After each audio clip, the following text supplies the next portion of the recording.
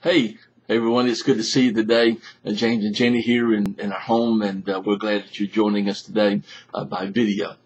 Hi, it's good to see everyone. Okay, well, we've been in the study on why do I need the church, and that's been a good study since we're in this day and time that a lot of people are going, man, I don't need church. Church is irrelevant. Church is obsolete in our time, and so we've been looking at several things. Before we get into the study today, let me remind you we've been using this book, The Bible Studies for Life, and this is the last study in this book. Okay, there will be some new books available tomorrow at Old St. George Baptist Church on what's tomorrow, August 30th, and you'll be able to pick some of those up. The next series that's in this, the next teaching series that's in here, deals with a new look at the Ten Commandments and being after God's own heart. We will not be continuing in that study on this platform here that Jenny and I have been teaching. The last 2 or 3 studies that we have done here online, but also in person, oftentimes mentioned about spiritual gifts and serving according to your spiritual gifts. And so what we're going to do, we're going to teach, and what we normally do in our class anyway when we're teaching, we usually teach some thematic things. And so this one is our book study, What Do You Do Best in the Body of Christ, by this fellow named Bruce Bugbee right there. Bugbee. Go to brucebugbee.com, and you who are joining us by video, you can go ahead and order a copy of that at brucebugbee.com. I've been telling you it's about $12. Actually, it's a little over 10 now, and so it's 10, about 10.50, 10.60, something like that. But so it's $11 and some change. It gets you shipping and handling. It gets it to you. Now, if you're a member here at Old St. George Baptist Church and you come here, we're going to have copies of that. 1 or 2 of you gave us some money this past week, and we're going to give you your money back. Church is giving money back. What a new idea, right? And we're going to give you your money back, and we're going to just give you a copy of that and so forth. I talked to our Sunday school director, and we're going to take it out of the Sunday school literature stuff since we're using it for Sunday school. And that's one reason churches give tithes and offerings, because it helps with the education of our church and providing materials and so forth. Now, our light just went out. Let me turn our light back on so we can have some good light. Hey, look at there. The miracle of the switches, right? And so, but anyway, and so you want to get a copy of that, and we're gonna probably order about 25 copies, have them available, and you want to get those. We'll start in a couple of weeks, okay? What you do best in the body of Christ. Now, we've been talking about why do I need the church? And that's been the story and the theme that we've been looking at for the last 5 weeks, 6 weeks, counting today. The first session we looked at, the topic was that reason we need the church is because we are joined together. When we become a Christian, we become part of the body of Christ. Paul uses the analogy of a family, and so he says we belong to each other. We're joined together in Christ, and not only in the church worldwide, but then that's also one reason we ought to be joining the local church to be able to work and support and encourage one another there. Also, the next topic we talked about was that we need the church because we get to pray for one another. If you never interacted with anyone, you wouldn't know how to pray for them, and they would not know how to pray for you. And so we get to pray for one another, praying fervently and for one another. And that's what James says in his book of James, chapter 5, that we ought to be praying fervent for one another. Then we talked about supporting one another and encouraging one another and strengthening one another. And that's what we do, because we all go through rough times, and we all need somebody to encourage us. We need somebody to walk alongside of us and support us, and then pour into us to strengthen us. And we get to do that best as a body and a group of believers. Some of you've got close friends that you hang out all the time, and when something's going wrong in your life or you're down or whatever, they come alongside of you. They encourage you. They lift you up a little bit when you bearing down underneath the weight, and they strengthen you so then you can carry on. And that's exactly the picture that we are to have of a church, okay? And so forth. Now, today we're going to talk about that we get to stand together in spiritual battle. We not only live in the physical realm here, flesh and blood, like we are here, but we also live in a spirit realm, because we're also spirit, and so we have a problem problem that's going on. Not really a problem, because Jesus Christ took care of our problem for us. The question is, are we going to live with His solution or not, right? And so anyway, so we get to stand together in a spiritual battle. Let me tell you the story that's on page 153 in our student guide, and to get us into our study for today, okay? There were some people who put their houses up for sale, and they loved it. They went through and they fixed stuff in the yard. They put a new coat of paint. They cleaned the carpet. Everything you have to do to sell your house. Some of you know exactly what we're talking about. You've been through all of that, and man, it was nice. It was good. Got rave reviews, and people was coming in and out of it, looking at the house, and they loved the house. And so finally, somebody put a contract on the house, and in the part of the process of the contract and going through the selling process, the prospective buyers wanted a home inspection, which is wise to do, and so they did a home inspection. And when they got there, doing the home inspection, they found there was a group of termites had got in and had structurally damaged the floor and the structural integrity of the floor. And so, they had all the paint, they had all the carpet cleaned, they had all the walls done, and they had redecorated that, but you couldn't see what was down deep inside and what was going on below the surface there. Now, they did sell the house, but they learned a valuable lesson in the process. Things aren't always what they seem on the outside. That happens in our own lives too. Some of you can identify that in your own personal life. And so so the question is, when have you been surprised by something totally unexpected? That couple was totally unexpected to find those termites. Maybe in your own life there's something totally unexpected, and so we're going to talk about that. What do you do when the totally unexpected comes in? How do we stand together in spiritual battle? Because a lot of times what's happening in the spirit realm, now get me, okay, what happens in the spirit realm out there manifests itself here in the physical realm, and so we're going to kind of deal in that area just a little bit today, okay? Jenny's put together our lesson today, and because it's been a little busy week for me, and we had a funeral this week and a couple other things going on. We went out of town to see my sister and her husband, who was in town visiting for a little bit. And so I appreciate her stepping up and using her teaching gifts to help put together our lesson today. So she's going to take it from here, okay? Okay. So, just like the couple, they're looking at their house thinking everything's okay, only to find out that it's not, okay? So, spiritually, things might look okay to the outside world. You might think, hey, spiritually, I got it all together. But below the surface, a war is raging, okay? And that's the way it is in our spiritual lives. No one is immune to conflict, okay? It's not a physical war, but it's a spiritual battle that we're in. And now, good thing is, God doesn't send His children into battle ill-equipped, okay? He provides a spiritual armor by which we can engage the enemy. And so we're going to look at Ephesians chapter 6, and we're going to start with verses 10 through 13. And James is going to read those for us to get us kicked off and get started here. And these are some of my favorite verses in the Scripture. It tells us about standing strong in the spiritual battle, and we're not supposed to do it by ourselves, like Jenny just said. God doesn't send out there ill-equipped, nor does He send us out there alone into the battle, because He's always with us. But He also expects us to have that friendship and that circle around us. Okay, so let's look at Ephesians chapter 6. Okay. Ephesians chapter 6, and we're going to be looking from verses 10 through 20 today. And so right now, Ephesians chapter 6, verses 10 through 13. Paul writes under the inspiration of God's Holy Spirit, "Finally, be strong in the Lord and in His mighty power.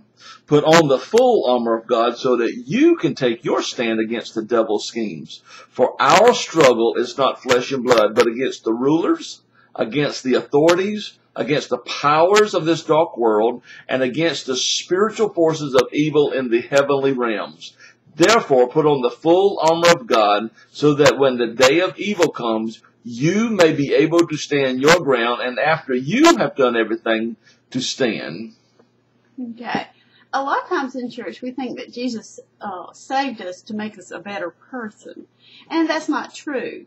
When Jesus saved us to make us a new person, okay? He doesn't want us just to be a better version of what we were. He wants us to be completely new. Mm-hmm. And so the life Jesus calls us to live is not a leisurely stroll down a religious boardwalk, okay? He didn't call us just to stroll along through life and everything's going to be just hunky-dory. That is not what he saved us for. It is a spiritual battle. So when you became a believer, you joined God's army. Okay?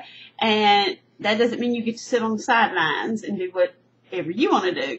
You're in his army. It's just like signing that piece of paper and you're in the United States Army. Same thing. So when you become a believer, you join the army and we are in a battle. Somebody said that Christianity is not a cruise ship. Right. It's a battleship. That's right. And so we are on this battleship, not on a cruise ship, okay? Now, as we looked here in Ephesians, as Paul was talking here, Paul is describing warfare, okay? If you look through these verses, you're going to see he's not talking about, you like on a cruise ship. No, he's talking about you're heading into battle. He talked about you got to put on armor, okay? Armor is for battles, okay? Mm-hmm. He said, stand against the devil. Okay? He says the struggle with spiritual forces of evil. He said we're struggling with the forces of evil. He said a call to resist and be prepared. Okay? All those terms are things that, if you were in the Army, the Marines or whatever, you would hear those terms.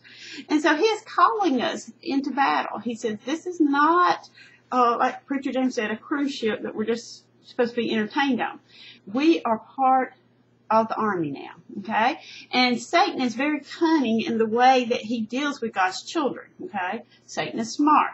He's tricky, okay? And we have to remember that. He knows how to spin things to his advantage and to our demise, okay? Mm-hmm.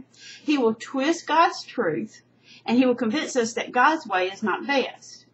And you go, oh, you may be saying, no, he don't do that. Yes, he does. Look in Genesis. What did he do to Eve and Adam? Mm-hmm. Okay, he basically came out and said, did God really say this?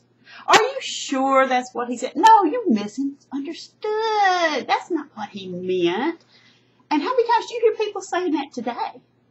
You're talking with someone and they're saying, I'm going to go do this. And you're standing there going like, oh, but that's against God's word, kind of thing. And they go, oh, you just don't understand. Okay, that's not what the Bible really says. And they start using those same words. Where do you think they're getting them from? They're getting them from Satan. So he's very cunning, and he will trick us, and he does it all the time, okay? And he uses the same thing over and over, because it works, okay? Mm-hmm. And so the question comes down, will we believe God, or will we believe the world, okay? Now, when we say believe the world, we're saying believe Satan, okay? Will you believe God, or will you believe Satan? Okay? And so God has said certain things, and Satan comes along and contradicts. Excuse me. So who are you going to believe? Okay? Will we live for ourselves, or will we live for Christ? Okay? Now we have that, we got that choice. Am I going to do what I want, or am I going to do what Christ says? Okay? And Paul goes on here, and he also says, our fight is not against people. Okay? And James, you're going to tell us about that. Verse 12 says, our struggle is not against flesh and blood. Now, we got the cops going on. I'm doing this a moment ago. There's a little bug flying around here. And so, anyway, verse 12 says, our struggle is not against flesh and blood. Now, what is flesh and blood? Those are human beings. Notice Paul says here, as he writes under God's Holy Spirit, that our battle is not flesh and blood. It's not people. Your problem is not your wife. It's not your husband, no matter how much you might want to think they're a problem. Not your children, not your boss, not your neighbor. Because he goes on and says our struggle is against the rulers, against the authorities, against the powers of this dark world, and against the spiritual forces of evil in the heavenly realm. Remember, I mentioned early in today, a lot of times there's a spiritual battle that manifests in the physical realm. That's what Paul's getting at here. It is not your husband, it's not your wife, it's not your children, it's not your boss, it's not your neighbor, not that person down the street. Not that it's a spirit that's behind that, that's growing. And so when you bless out that person, you are and curse that person, so to speak, you are cursing God, because remember, we are made in the image of God. You need to be directing that prayer against that spirit that's working through that person, okay? And that's what Paul is talking about here. It's not people, it's not religions, it's not political people, it's not governments, it's not countries, but we are to be vigilant in fighting against. Notice again, he says, we are not battling flesh and blood. We are not battling people, but we are battling authorities, powers of dark world, the spiritual forces of evil in the heavenly realms. Those are our enemies, and that's where we've got to be at today. And so when you see spiritual battles raging in this world today, you need to be mindful that some of that stuff started manifesting in the spirit realm. Now it's becoming prevalent in the physical realm, and you need to be praying and asking God to help you stand strong against those spiritual forces, because when you start seeing them raging in the physical realm, man, you got to move into the spirit realm in a hurry. Listen to what verses 14 through 17 says of Ephesians chapter 6. How we are to do this. It says, stand firm then with the belt of truth buckled around your waist, with the breastplate of righteousness in place, and with your feet fitted with the readiness that comes from the gospel of peace. In addition to all this, take up the shield of faith, with which you can extinguish all the flaming arrows of the evil one. Take the helmet of salvation and the sword of the Spirit, which is the Word of God. Notice throughout here, you are having to put this on. God has made them available, but you've got to do something with them, okay? And so, Jenny, pick it up from there. Okay. A lot of times, we think spiritual warfare, we get scared, but this is very serious. It is serious stuff, but we have no reason to be afraid, okay? Because what did it say? God has given us this armor, okay, that we are to put on. But we got to put it on, okay? God's not going to come over here and say, here, James, I'm going to put this helmet on you. No, we have to put it on, okay? Notice it is the armor of God. It comes from Him, and He's putting it there. It's like if you was going off the battle. Some of you have been in the military, and in the military they come and say, okay, here's your equipment. Get it. Mm-hmm. You've got a couple of choices. One is, go get it and use it like you're supposed to. The other one is, that's dumb, man. That's stupid. I think I can do this on my own. Other is, well, let's just go get it, but I'm not going to use it. They won't ever know. What should you do? Get it and use it like it's designed to, okay? And so that's where we're going with this. Okay? Because, see, God doesn't send us out into battle wearing flip-flops and carrying a broomstick, okay? And He doesn't do that. Spiritual battle requires spiritual resources. Now, He did that with David. Flip-flops. Flip-flops and a sling with some rocks. A slingshot, yes. Okay. But he wasn't a broomstick. But yeah, we got to use God's resources, okay? Yeah, it's easy for us to grab our flip-flops and our broom and say, I can handle this. No, we got to grab God's resources, what He is providing us to use. God has promised to supply everything we need to fight the wiles of the enemy. Okay, so you don't have to sit there and go, I need some ammunition over here, kind of thing. God's already provided it, okay? And so there's several things that He has supplied us with, okay? The first one is God supplies His protection, okay? We are not to put on our armor, okay? I'm not to go to my closet and pull out my armor and put it on, but I am to put on the armor of God. I got to go to His closet and get the armor out that He has for me. Okay, so this is not stuff that I can come up with, or you can go down to Walmart and buy. Okay, you got to go to God's closet and get the armor to put on. Okay, so He supplies the protection. Okay, and then the second thing God supplies, He supplies His people. Okay, and that's fellow Christians. Okay? That's why we need the church. And He gives us each other. That's right. That's why we need the church. Okay, you could go interview generals. And that's been into battles and stuff, and say, hey, General, tell me, when you were fighting this battle out here, and there was thousands upon thousands of enemy soldiers over there, did you send one guy out there to fight that army? And the general say, no, I didn't do that. God doesn't do that either. He doesn't say, oh, there's the enemy over there. All right, James, you the preacher, you go take care of it. And all the rest of the church, we're going to stand back here. No, that is not what God does. God does not send one person to fight Satan. And that's why we need each other, okay? Because we've got to stand together. And when the enemy sees us standing together, arm in arm, then the enemy starts backing up, okay? And so, remember, God supplies His protection. God supplies His people.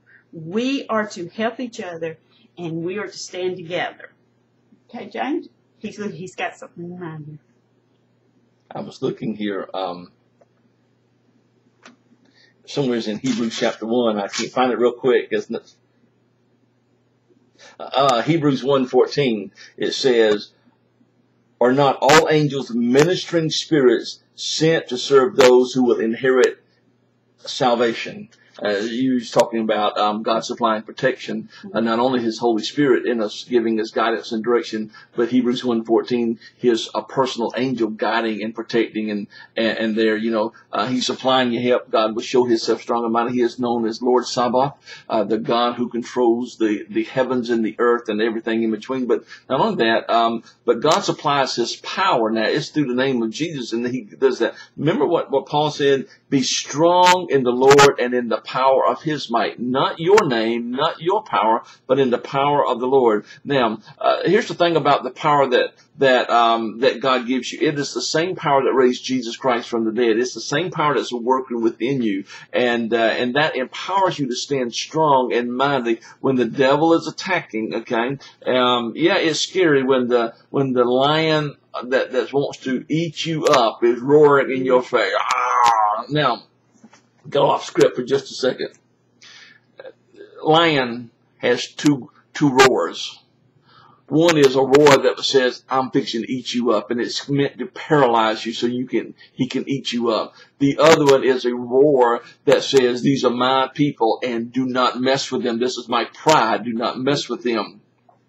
The devil, listen to me carefully, the devil that the Bible describes as a lion roaring, roaming around looking for someone to devour. He roars to terrify you. Mm-hmm. Jesus is known, get this, Jesus is known as the Lion of the tribe of Judah. And when He roars, He said, "These are mine, leave them alone." That's right. And it is imperative that you as a believer understand which roar you're hearing. Mm-hmm. One is going to eat you up. And one is to paralyze you so he can eat you up. The other one is to say, "I got your back and nobody's going to touch you." Lion of the tribe of Judah says, "I've got your back. Nothing's going to harm you. Nothing's going to come against you. I will take care of it." And we need to be there. Colossians chapter 2 verse 15 is one of my favorite verses in reminding of this, that it says that when Jesus Christ died on the cross and rose from the dead, He made a public spectacle of devils and demons and the forces of hell. Forces of darkness. Now that's the James Way translation, but that's really what it says, that He made a public spectacle of devils and demons when He died on the cross and when He rose again. So Satan has already lost the battle, and so he's just trying to aggravate everybody. Okay. Now, you're not battling trying to get victory. You're battling because you have victory. And so, and that's why he's attacking you, because you have victory and he wants to tear you down and incapacitate you. He wants to neutralize you a little bit, but you've got to stand strong in the power of God and in His might. When we are, and we're going to talk about some practical ways to prepare for battle, but you've got to have this. You've got to stand in truth. You've got to stand covered in righteousness. You've got to stand in the peace that only God can give. You've got to have the helmet of salvation, which causes you the head to be screwed on rightly. You've got to have that sword of the Spirit, which is the Word of God. You've got to have that shield of faith, which will extinguish the flaming darts of the evil one, okay? But there's another piece that we often fall so short of. We often overlook. In fact, when people talk about the spiritual armor of God, they stop there. But there's another one that is so vital. In Ezekiel chapter 37, when God took Ezekiel out into the valley of dry bones, what did He do? He said, "Prophesy to the bones," and they did, and they all came together. together, flesh and sinews and everything, the bodies came back together. But he said they was dead bodies just laying all over the place. And then he said, prophesy to the wind. And what happened? Then God's breath blew down.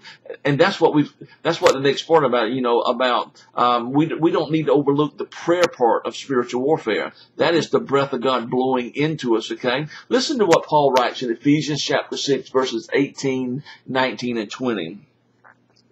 He says, and pray in the Spirit on all occasions with all kinds of prayers and requests.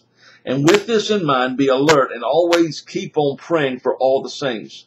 Then he says, pray for me also. Why? Because he needs that support, okay? Pray for me also that whenever I open my mouth, words may be given to me, so that I will fearlessly make known the mystery of the gospel, for which I am an ambassador in chains. Pray that I may declare it fearlessly as I should. Okay, so we are to stand in the gap with one another through prayer. Prayer is for one another is our greatest weapon in spiritual warfare. Okay, so this is our greatest weapon, just like James was saying. And so you're sitting here going, how should I pray? Okay, you say, I pray all the time now, so how should I pray? Okay, there's several different ways that we are to pray that Paul has given us instruction here about. And James, you're going to do the first one. Yeah. Some of you pray, and it's a great practice to do, praying before a meal. And, some people say, yeah, if you know the way my people cook, you'll be praying too, what should you do? As you pray before your meal, God, I thank you so much for providing this for us and the strength. But you need to pray all the time, not just when you're at church, not just before a meal, but praying should be like breathing. You breathe out and you breathe in. And so you need to be praying all the time. You say, well, how can I do that? Got to be in my prayer class. I'm not going to get any word. Well, what that means is, as you're going down the road, here's something I do. When we're going down the road and there's an ambulance or a fire engine or something other going by with lights flashing, you know what we do? We pray, even as we're driving. God bless them, keep them safe. God be with them as they get to where they got to go. Help them when they go into the hospital. The right doctors and the nurses and all will be there. And that's praying all the time. As you see something happening, pray and speak life into that. Okay, and so pray all the time. Okay. So we're to pray all the time, but we're also to pray in the Spirit. I know you're going, what does that mean? And what it's talking about here is prayer is a form of worship. Okay? So when we're praying, we are worshiping God. And God desires that His people worship Him. Okay? And so when you're praying, you are worshiping God. So you are praying in the Spirit then. You need to be worshiping Him. You need to be asking God, what do you want in this situation? What is your will for this situation? And, show me, tell me, okay? And then that way you can pray in the Spirit with God. As you're praying, so anybody ever had this experience? You've had this, I imagine. Also, when you're praying and you go, all of a sudden there's a thought pop in your mind. I need to be praying for this. Right. Spirit praying. Mm-hmm. God's putting that there, saying pray about this situation. And so that's praying and part of praying in the Spirit. You need to pray with an engaged mind. That's what Jenny was also alluding to there a little bit. As I talk with friends and families and not only locally but around the world, and somebody said, but James, would you pray for me? If I'm able to, I'll write it down. Why? So when I'm praying for it, I can pray specifically for that need, okay? And, keep a prayer journal. I don't exactly do that, but I do write down requests and things like that. You want to pray for your friends. Maybe they have a need that you know of. Maybe, they're sick. Maybe they're struggling with some needs. Maybe they have rent coming up. Maybe they got some conflict going on in their life. Pray for the sick. Not just to endure to get through it, but God to get glory by healing and do that. I had somebody say, can you really pray for the sick and to be healed? The Scripture says to do that. Pray for the lost that they'll be under conviction and they'll come to be saved. Pray for your missionaries that are around the world. Southern Baptist, we have the corporate program and we have the mission offerings that send missionaries out. And so, we want to do that. Pray for your church leaders. Those are some great ways to do it. Pray for them. Call them by name. Don't just say, God, just bless our church. Call specific things out about your church, okay? Engage your mind. Think as you do it, okay? And so, just like James just said, we're to pray for the church. We're to pray for the physical needs as well as the spiritual. Most of the time, we don't have any trouble praying for physical needs. We'll say, oh, God help Bubba get a job. Bubba, God help Bubba, he's sick, Oh, and we can, or he needs food, he needs a car, whatever. And those are all physical needs, but we need to pray for the spiritual needs. And you may be going, how do we do that? You pray for that person. You say, God, Bubba told me that he's, has a person at work that just really gets on his case and it aggravates him and just gets him all aggravated every day.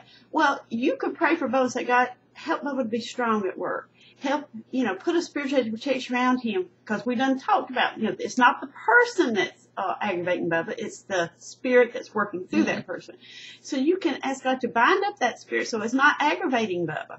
So we can pray that each other will be strong, that we'll grow spiritually, that we can pray and ask that people will come to know the Lord and then start growing up. And so there's all different kind of things that we can pray for that person, and we need to be doing that for our church. And remember, the church is the people, not the building. Okay? And we need to pray that we'll have the boldness to go and speak the gospel of Jesus Christ. You don't have to do it in big, deep theological ways. You don't have to do it like I do or Jenny might do.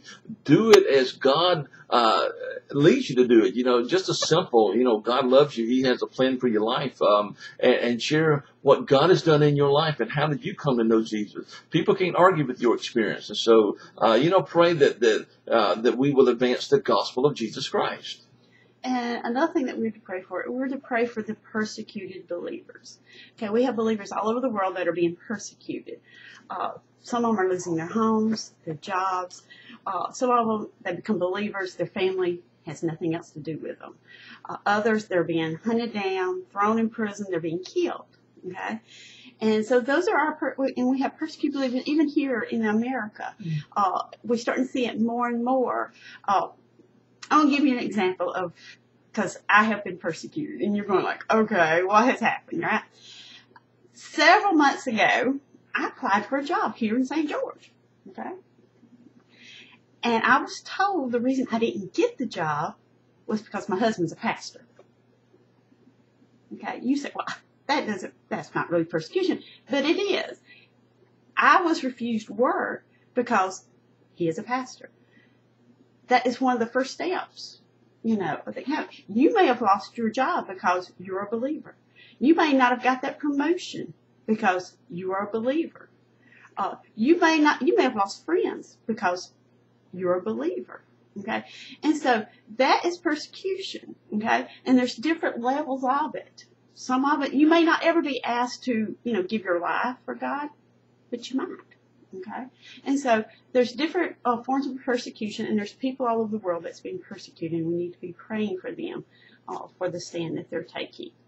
That's right, because that's one reason we need the church. That way we can pray for one another in all kind of stuff, okay? And that's one of the greatest things that we have to do. And it's a great weapon in warfare. Again, a lot of times people that do those first 6 pieces, they forget the prayer. But the prayer is the lifeblood of God and the wind of God, the breath of God blowing into you, okay? And so, just like James said, praying it for one another, our fellow believers, is the greatest support that we can give. That's why, it's so important that we pray for our missionaries. Our missionaries say they're in other countries, and we pray for them on their birthdays, and they said they can tell that we are praying for them on that day. And so we need to pray for each other and give that support. And our greatest weapon in spiritual warfare is prayer, okay? And we need to pray for each other to be strong, that we'll stand together, and that we'll, to fight the enemy. So let's pray for one another as we stand in this spiritual battle that we are in.